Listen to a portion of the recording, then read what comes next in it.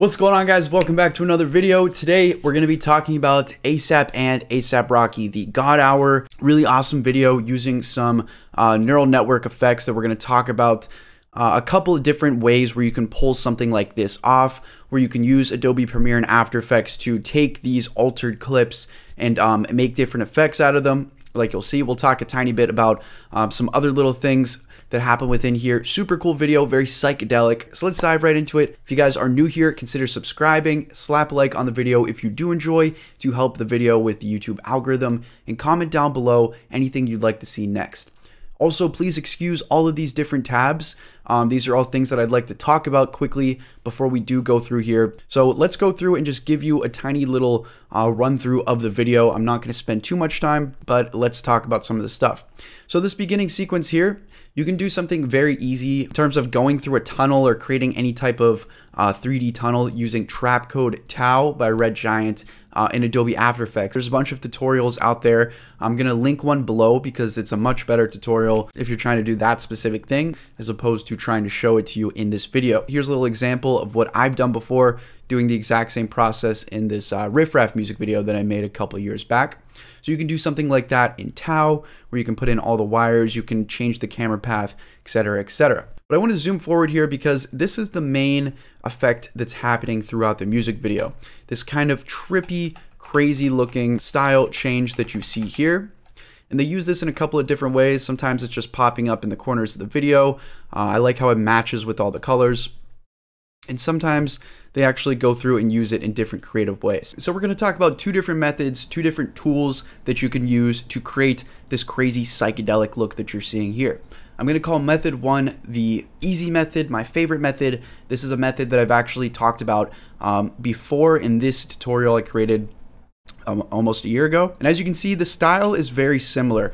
Obviously, you can choose different styles, but the way it's applied is very similar, where there's not too much jumping around, but you're still getting this crazy sort of psychedelic look. Very similar to what you see here. Now, the second tool that I'm going to talk about, and I'm going to call this the experimental method. This is something that you can really dive into if you want to create something new using some of these Google Collab notebooks. These are basically easy to use, pre-packaged code that you can run. You don't have to know how to code, and you can create some really amazing things. So let's talk quickly about that, and then we'll hop in and show you my easier EB-Synth method.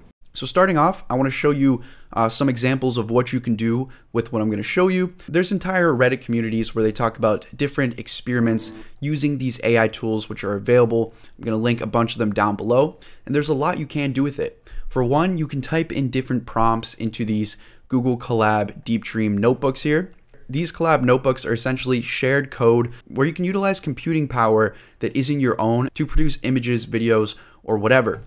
The code is actually condensed, where if I click show code, you can see all of the ins and outs. You don't actually have to know any coding to be able to use these and mess around with these. All you have to do is read the tutorial and just click play to start running the code that's already in place. You can type in any text prompt and the AI will generate an image that's following that prompt. So it's really cool. It can generate art for you in different styles depending on the different collab notebooks you use. And you can even type in draw this in the style of this artist, and it'll do its best to try and replicate that. So here's some things I was able to create using this method, and I just want to introduce you to this. So this is one tool you can use, these Google Collab notebooks.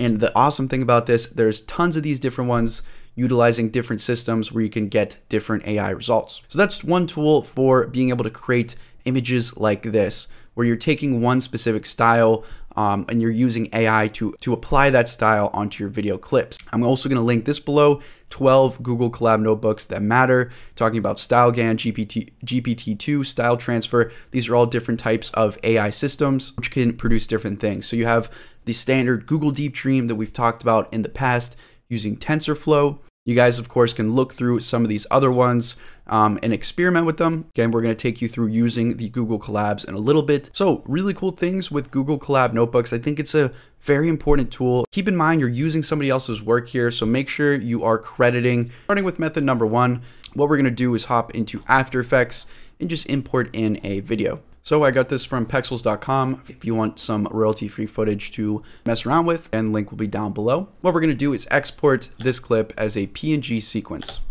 So we'll go up to File, Export, add to render queue. Then over here where it says output module, we're going to click that. We're going to change the format from AVI to PNG sequence. So it's going to render out each frame in the video as an individual image. So wherever it says output to, you need to click there. And you want to make a folder here for where it's going to export all those PNG images, because again, there's going to be a lot. So we'll go to new folder, PNG, something like that. Double click in the folder, and then we'll just click save and then render. Once you have your PNG sequence in a folder, your next objective is to take the first frame of that folder and apply some creative style onto it. I like to use deepdreamgenerator.com. You can also even use Photoshop. The newer versions of Photoshop have built-in neural filters, which you can test out and try if you'd like. But Deep Dream Generator has normal style transfer, custom style transfer, and the crazier Deep Dream psychedelic look. So I'm going to go ahead and use that one. I'll just go to the site, upload my first frame from my PNG sequence, choose my settings that I like, and then process my image. Also note here, if I'm going a little bit too fast for you, I made a full tutorial on this specific thing, so I'll leave that step-by-step guide down below if you guys are just interested in this method. Once you have your processed image from Deep Dream Generator or any other style transfer website, you can now use a free software called EBSynth to apply that custom style to the rest of your video. All you need to do is download and fire up EBSynth. Again, 100% free. Wherever it says keyframes, go ahead and click select and select the image that you just processed from Deep Dream Generator. Wherever it says video here, you want to select the folder that has your PNG sequence and just select the first one and click OK. And then we want to create a new output folder and designate that. So where it says output folder, we'll click make a new folder and I'll just name this output. So once you've done that easy setup, you can just go ahead and click synth, and EBSynth will start applying the style from the first keyframe clip that you designated to the rest of the video. All right, guys, so I'm going to go ahead and stop EBSynth here, just because this process for some of these shots can sometimes take a while. There's a lot of different things I want to cover here. But as you can see in my output folder that we set up, we have all of these frames that we generated with that style transfer. So you can open up Adobe Premiere or After Effects and you can import that PNG sequence back in as a video. In Premiere, I can create a new sequence, and then I can go up to File, Import, and you see here where it says check on image sequence. All I have to do is navigate to wherever I exported that final from EBSynth and check on image sequence. So I can click open and drag it in here. And of course, let's right click and scale this to frame size. You guys can see what we're working with here with that style transfer. Let me go in and drag in the original, but let's just drag this in. And I want to give you guys some tips here that they used in the original video that will allow you to mess with this style transfer. So first off, if you select the clip, you want to place your style transfer clip in a video layer above your normal clip underneath once you have that processed version.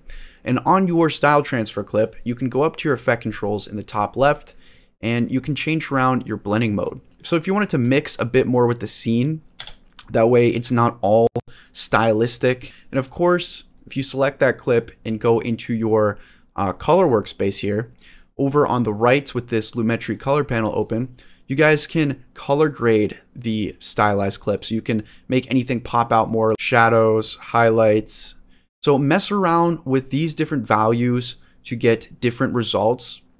If you guys do want to get this cool little trippy blend going on, it doesn't always have to straight be all like this. And this is just a random style that I picked. You could go for the crazier Deep Dream version, which I did with this one. And as you can see, here's the results of that. Other things you can do that you saw in that music video, you guys can use masking. So say, for example, you want to only have this crazy pattern that we applied coming in through the window.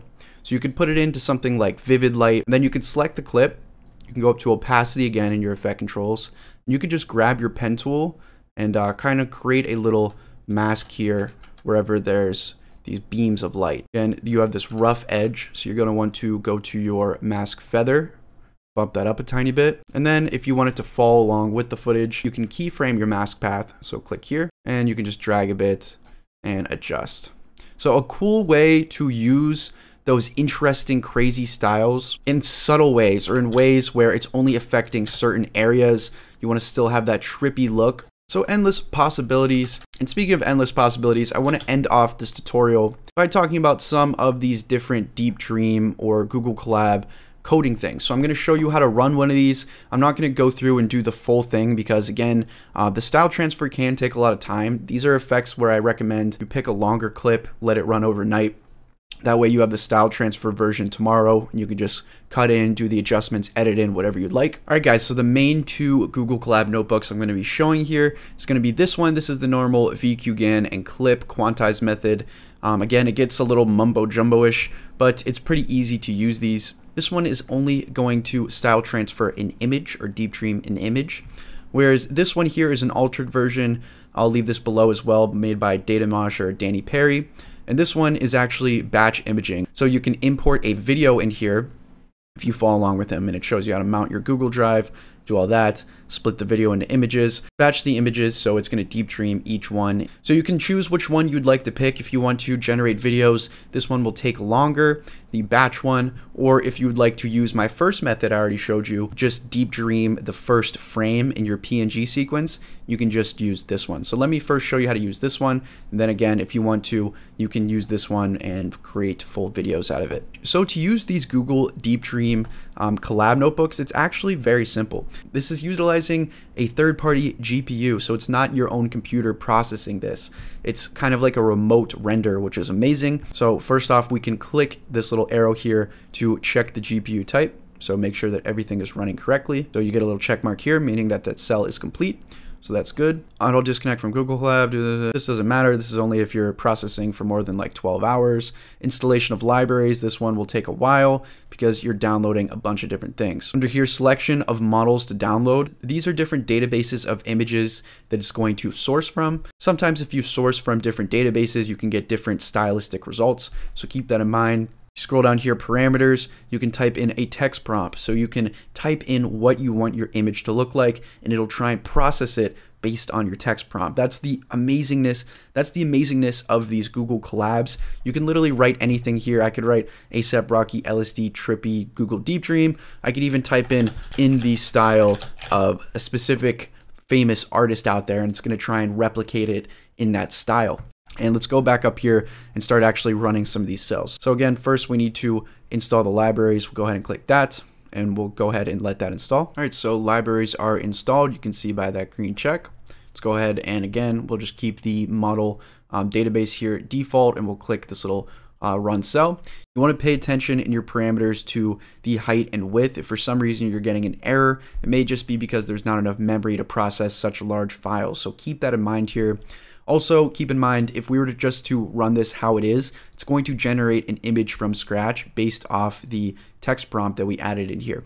So if you want to add an initial image, you can see it has some info here. If you want to use an initial image to the model, just upload it to the collab environment and change initial image, putting the exact name of the file. So right here where it says initial image, we're going to go ahead and click this upload. If you're not seeing that, you want to, again, click this little file here, click upload, and load in whatever initial image you want. So we can go to our PNG sequence that we exported, and I've been exporting a few of these just to experiment. Let's try this one here, this astronaut. So we'll click this first. Before we click open, again, it wants the image name. So we'll just grab the file name, right click, and copy it, and we'll open it. So this will open here, and right here you see it. So we can go to initial image and paste the name that we have here. Make sure you put .png. Go ahead and fire up the cell for the parameters, and then fire up the AI. And check it out, guys, the AI is now running. So as I hold this here, you're gonna see the more iterations, the more crazy it's gonna get. Iterations are set to -1, so this is just gonna keep running and running until I stop it.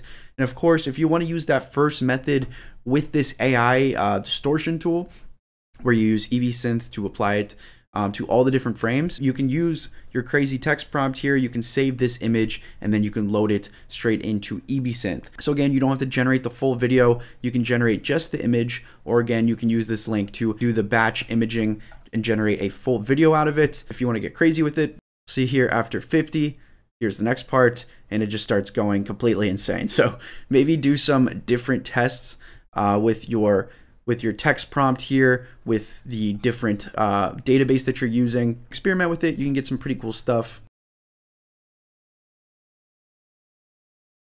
Alright guys, so I hope you did enjoy. I do hope you take some interest in some of those Google Collab notebooks because again, you can create some really crazy stuff. It does take a while to process long videos because it's processing each and every image. But again, you can get some insane results like this that you see here.